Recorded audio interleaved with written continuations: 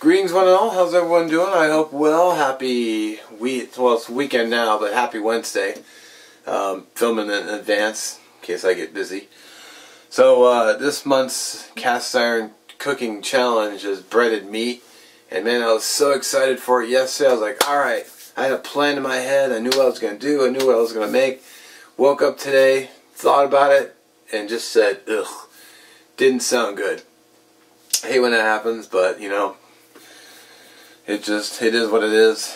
So I'm going to make a Cuban sandwich instead. So now this is not going to be traditional.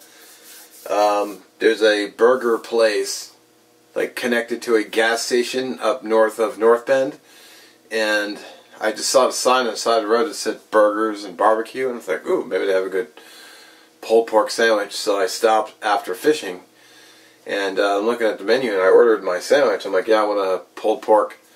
And then I looked at the menu again, and I'm like, you have a Cuban sandwich? And they're like, yeah. It's like, yeah, I want to change my order. Let's get that. So it was so good, I actually I drove back, because I drove across the parking lot to eat.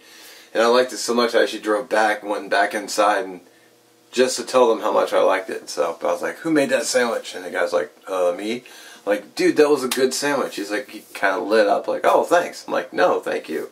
That rocked. So I'm going to try to recreate it best I can at home. Like I said, don't have total, it's not going to be traditional, but as long as it still tastes good, that's all that matters. So I'll quit rambling, let's get to it. Alright, so I have these Seattle French dip rolls. Same thing I used for my burger dips. Come on, knife. I got it in half. Sweet. Alright, so I do a quick ingredient rundown. So it's bread, which is not traditional, but what would make it traditional is Cuban bread, but I don't know where to get any. I'd have to look around. I didn't really look. I forgot to look, and then when I realized it was already at the store, so I didn't know where to go. Mustard, dill pickles, not sweet. Sweet pickles are like pineapple on pizza. Just doesn't belong.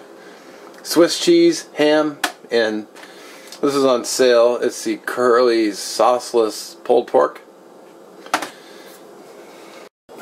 Alright, pan's heating up.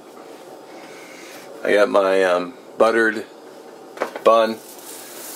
Got about just above medium. I'm putting foil on just to kind of trap in the heat and warm up the whole bread. I could just use the lid, but I was being lazy and didn't want to dig it out, so I'm just going with. Alright. Nice. Oh. Good grill on the bread. Excellent. Turn down the heat to medium.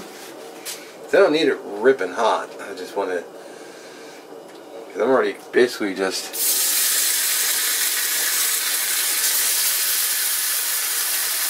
and then the pulled pork.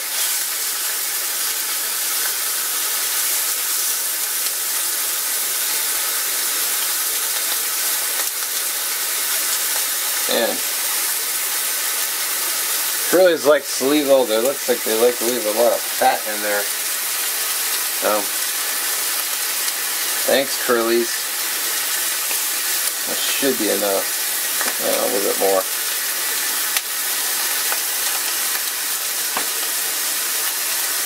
So, keep that cooking.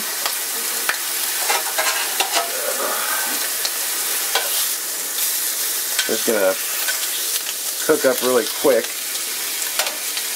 So,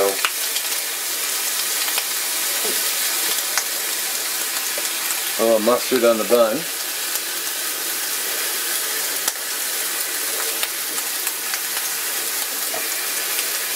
Yeah.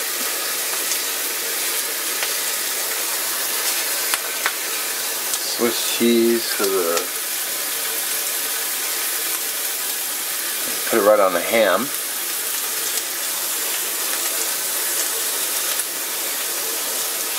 It'll start the melting process.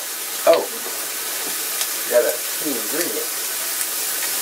That's pickles.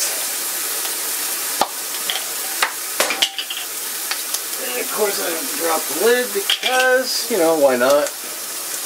We need one thing.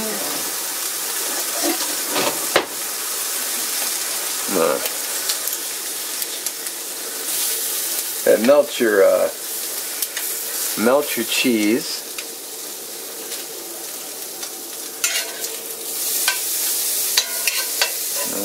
Get this pork hot.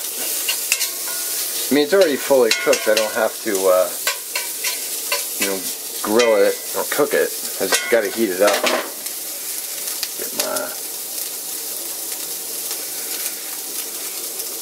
Get my pickles on here.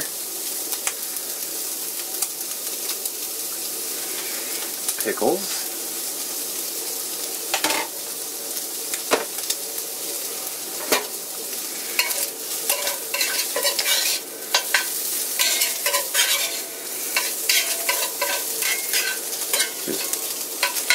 Heating up this pork.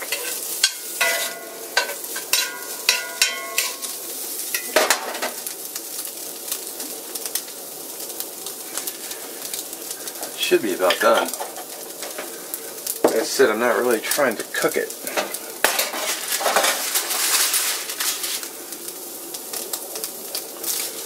I'll go ahead and kill the heat.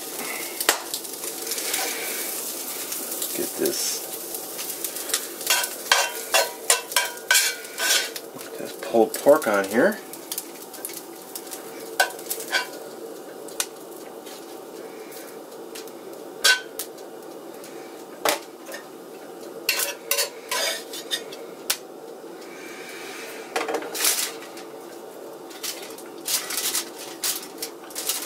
And of course the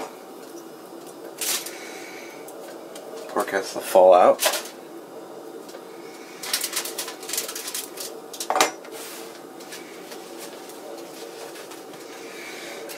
Alright.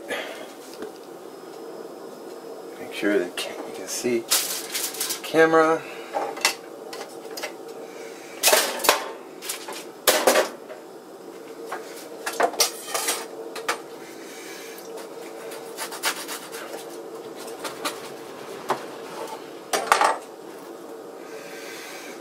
And there you go. Alright, let's try it.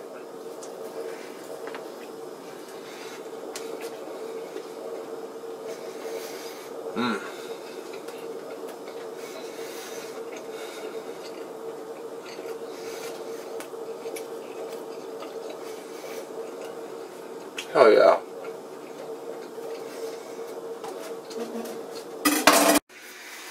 Alright, well, clean cutting board. Didn't bother with a plate since I already had it out and it was dirty. 2 words, freaking delicious. Really good sandwich. Really tempted to make another one, but I'm kind of at that comfy portion right now. I think if I ate another one, I'd just be propelled right into food coma. So I think I'm going to take the smart route. Just call it one. But wasn't really as good as the one I had at the shop. But it was damn close. Very good sandwich. Simple ingredients, simple to make, as you saw. Yeah, recommended. Give it a try. Thanks for watching. We'll catch you next week for the cooking videos, and you know, still uploading other content too. So, see ya.